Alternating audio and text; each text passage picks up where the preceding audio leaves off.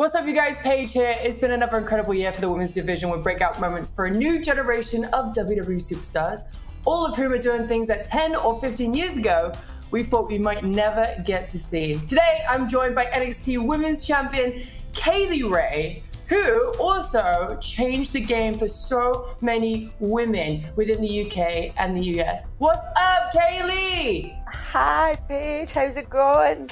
I'm very excited to be here with you today. Thank you for having me. Can I just start off with Leah? First of all, she's always been a huge hero of mine. Like, I dressed up as her for Halloween. Like, I was like, I am Leah. For me, I feel like I've got such a different story to a lot of people. Like, I didn't grow up watching wrestling. I started watching wrestling when I started training. So Trish and Lita was a match that every person that I spoke to when I started told me I had to watch. Like, people repeatedly put it on the TV because it was one of those matches that you had to watch, and I can completely see why. These two women went out there and they gave it everything, and it just shows like what women can do when they're given the chance. It took a while for people to take it. It goes through stages sometimes back then where they didn't take the women seriously, and then Trish and Lita put on this this incredible match, and then everyone was just like, oh, we need to take notice of these women. They know what they're doing in there, you know what I mean? Here she is. Do you know what? I feel like I'm just going to sit and watch this. Oh, I gave everything. Absolutely everything. Yeah. Oh, they did. They did. Just the incredible part is they got time as well. They got time to really showcase what they can do. Yeah. And people were on their feet. I mean, these ladies got bigger pops than the men back then, I feel like, right? I just feel like they got... And I feel like even though, Kaylee, like, you already started watching in 2008, right? You already knew who Trish and Lita was. And, like, everyone, even if you weren't the biggest wrestling fan, you knew who these ladies were. Like, they made such an impact. Someone telling you it's not the same experience. Like, I had to go and watch that myself. I had to see this. Yeah. To know that like, these women are amazing athletes, and as we said, like, it just shows what they can do when they're given time, when they're given the opportunity to do something. But she was so edgy, and I just remember being like, damn, I want to be like her, you know, where like she stands out. Like, you feel like you can be completely yourself because she was completely herself, and I feel like that's so inspiring. That's so inspiring. And then even Trish, she went from just like this beautiful face to just this complete badass. Like, she reminds me of, like, you know, the Bellas, for example, because the Bellas, they trained every single day to perfect their craft constantly. And they became such wonderful wrestlers because they took the time, because they wanted to get better and they wanted to prove everyone wrong too. All the women that I've come across, it's an eagerness to do better every single time, to train and learn more. And like, I love seeing that. I love everybody getting inspired and getting that, like, all right, now we can actually do something. Did you ever think that there would be an all-women's Royal Rumble or even a main event at WrestleMania? Because I didn't. Main events at WrestleMania, your own pay-per-views, like, it's unreal. And I don't know if Lita and Trish at that time would have thought then, is this a possibility? But like, I hope they did. I hope there was that little part of them that was like, we could push this and something can be done from this, and I hope we've all done them proud. I didn't get to be a part of the Royal Rumble because unfortunately my injury took me out just before it, which was so sad, but it was such a bittersweet moment because then I got to sit back and just watch just everyone just before they went out to the Royal Rumble. Like, people, women, you know, we're emotional creatures, okay, you guys? All right? Yeah. We're emotional creatures. So as soon as I see people walking out, like, I was crying for people. I was like, I'm so proud of you. This is such an amazing moment. And then, like, for you yourself, not being able to be part of that, but still standing backstage and still encouraging people and feeling that emotion for people, even though you couldn't yourself, is what we need in this business. We need women like that, supporting each other, as you said, fixing each other's crowns, and we've got a good bunch of women here that do that. So the first pay-per-view ever to be on the WWE Network was the one where I won the NXT Women's Championship for the first time, right? And that was a lot of pressure. That's the first thing they're going to see on the network, and that's the first women's match they're going to see on the network. I just want to give some love to Emma Tennille too, because I feel like she doesn't get enough love. from this match. She doesn't get tagged and all that things, and she doesn't get this. And I just want to give her a big shout out because she deserves it, because she worked her butt off all through NXT, all through FCW. You know, it was Emma and I, and then everyone else started coming in. But I really enjoyed this match. It was a lot of freaking pressure. And I still remember back then, Hunter was like, okay, we're going to give you some time. And I was like, what?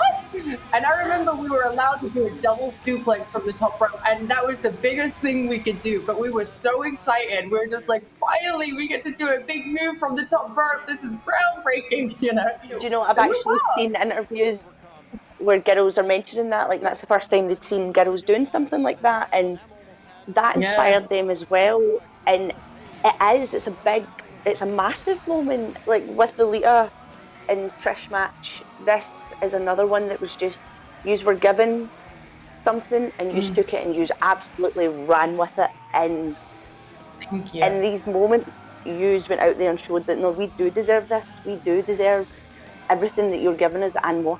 We didn't know who was going to be the champ, right? They didn't tell us like anything. And I don't know if they're still doing that because I'm not in the matches anymore, but like they were like, okay, we need like 2 different finishes, whether it be Emma winning or whether it be you winning.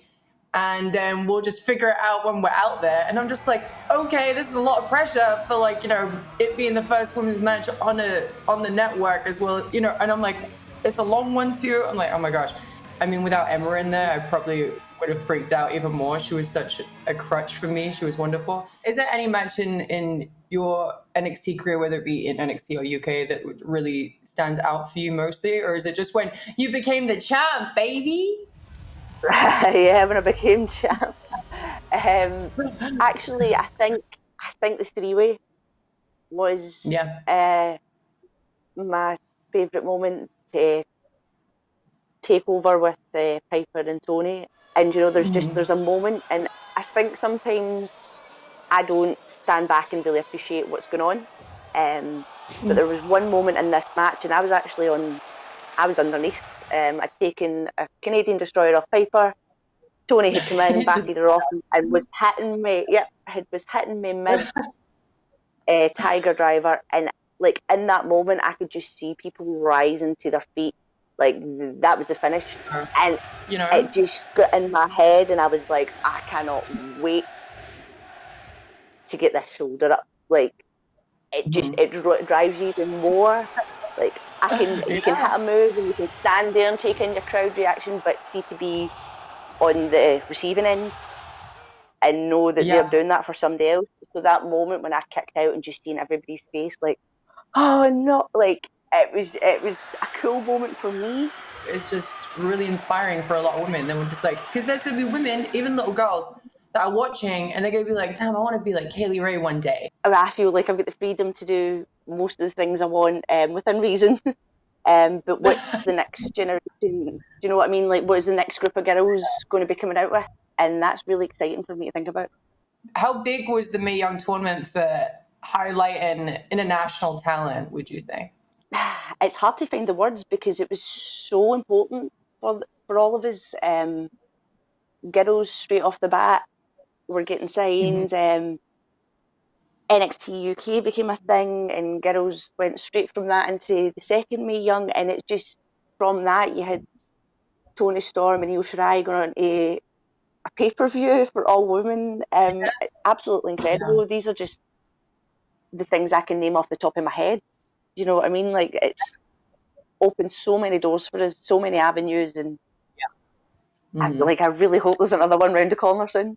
Because it was so strange because I was the only international girl in the locker room, right? So then everyone just started pouring in, and I was like, this feels like home now. Like, it feels wonderful to have, just everyone to be a part of it. Do you think without NXT there would be a women's revolution though?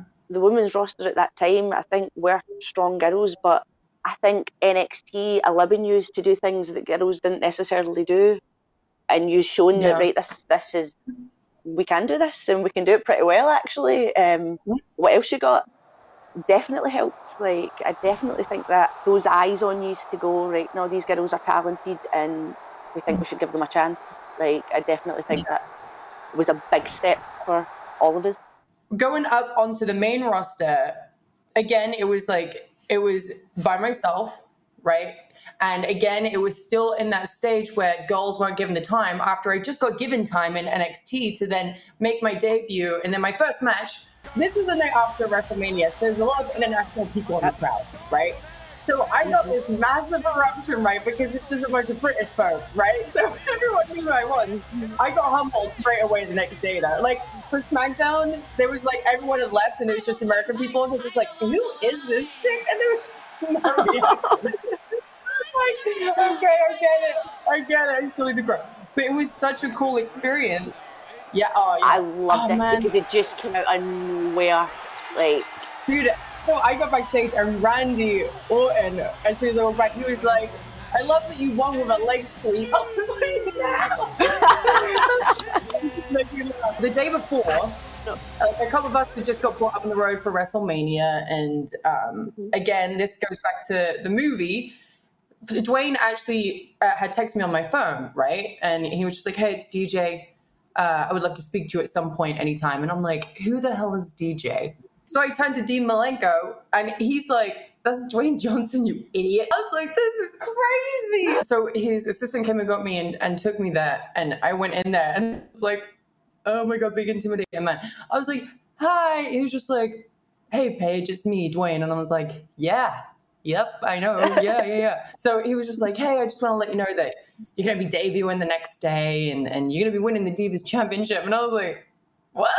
And I just started like crying aggressively, dude. Like eyelashes on my forehead, snot bubbles. It was all over the place. Like I lost it. Then he was like, okay, but don't tell anyone, all right? And I was just like, I got to walk out. And then Tamina's walking in because Tamina's his cousin, right? So she's going to go say hi. And she looked at me like, what are you doing in there, Paige? Like, and I was like... And I'm crying, and I'm just like, big fan of Dwayne. I just want to say hi, like that, and then just kind of just like shuffled away. I'm like, it's so intimidated by everyone. I'm 21 years old. So then, I go out, I do the match, come back, and then everything just freaking changes, doesn't it? As soon as you win a championship, that's it. Your phone's blowing up. You're freaking in all these medias. You don't sleep. You're on the road. You're like, that's it. You forget what sleep is once you become the champ. That's it. I like anyone who's the champ, as well as everyone else, but especially if you're the champ.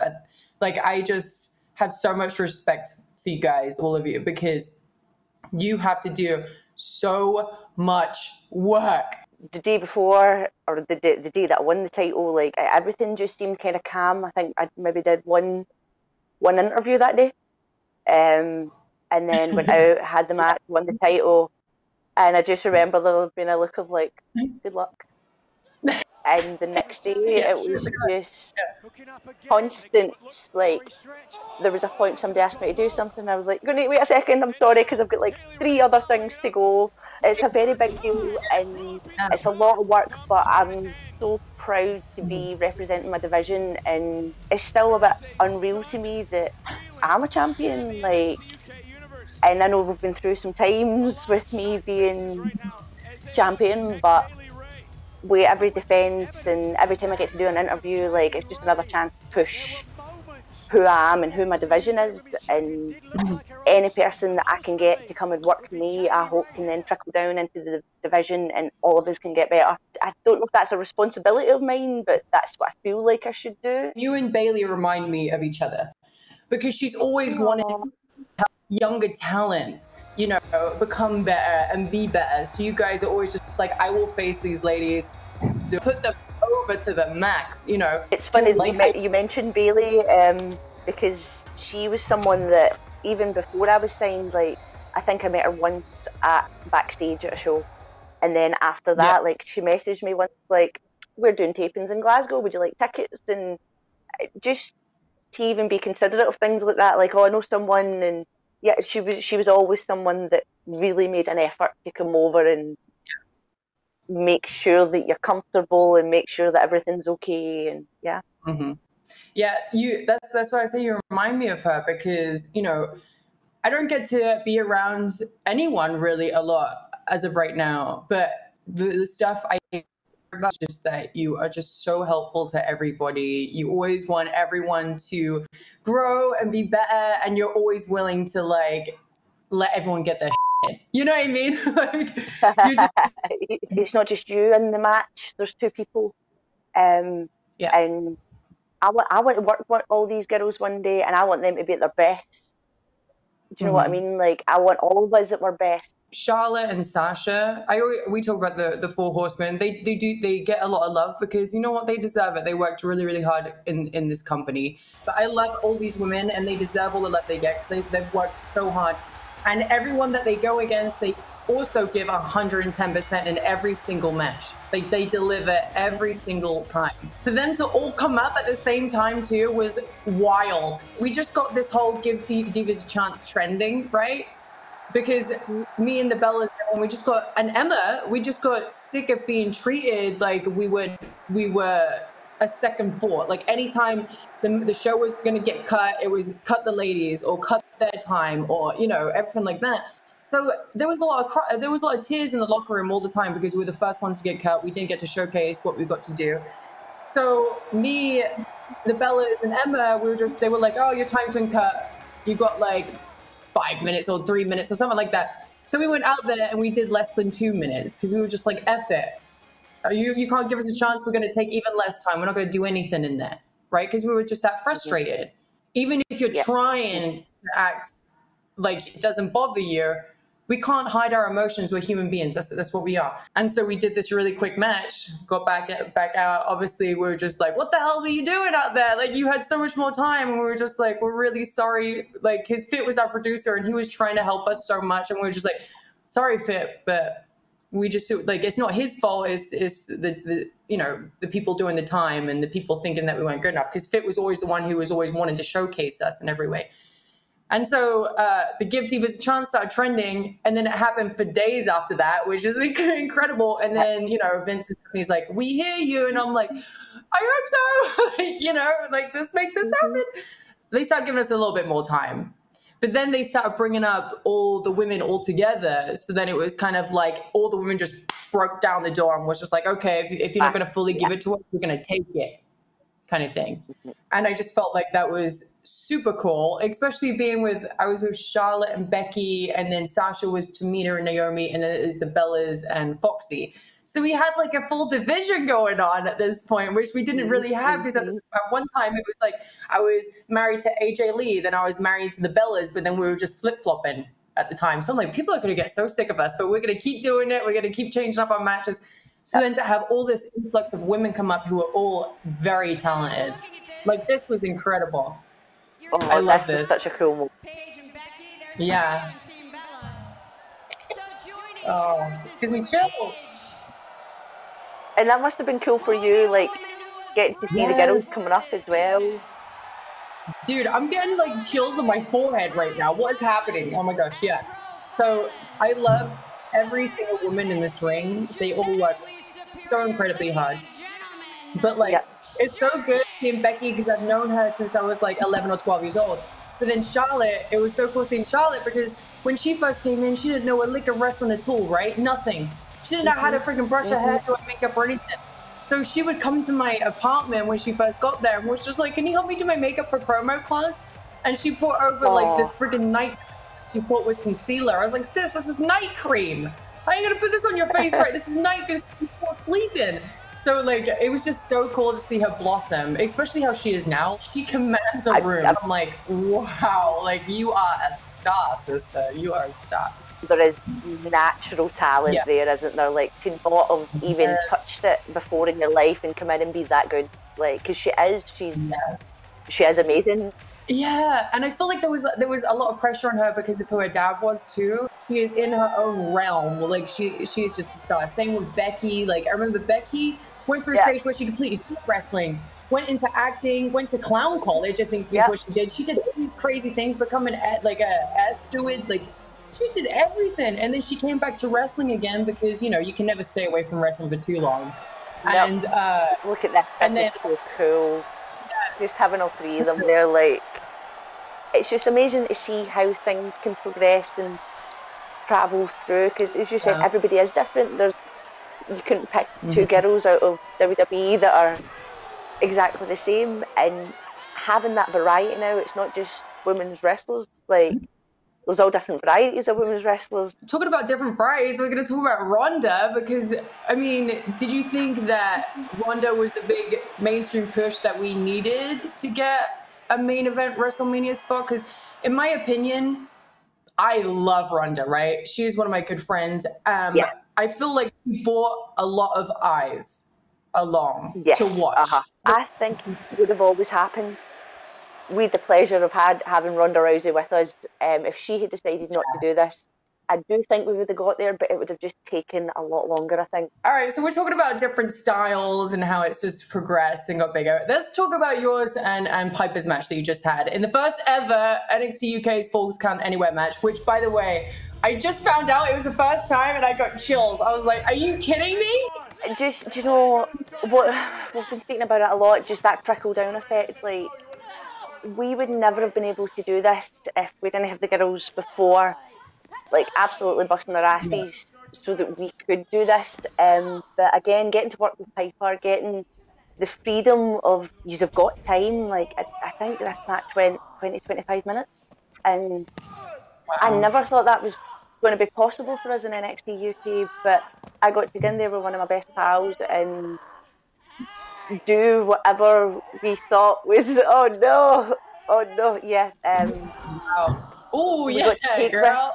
History maker. That must feel so good.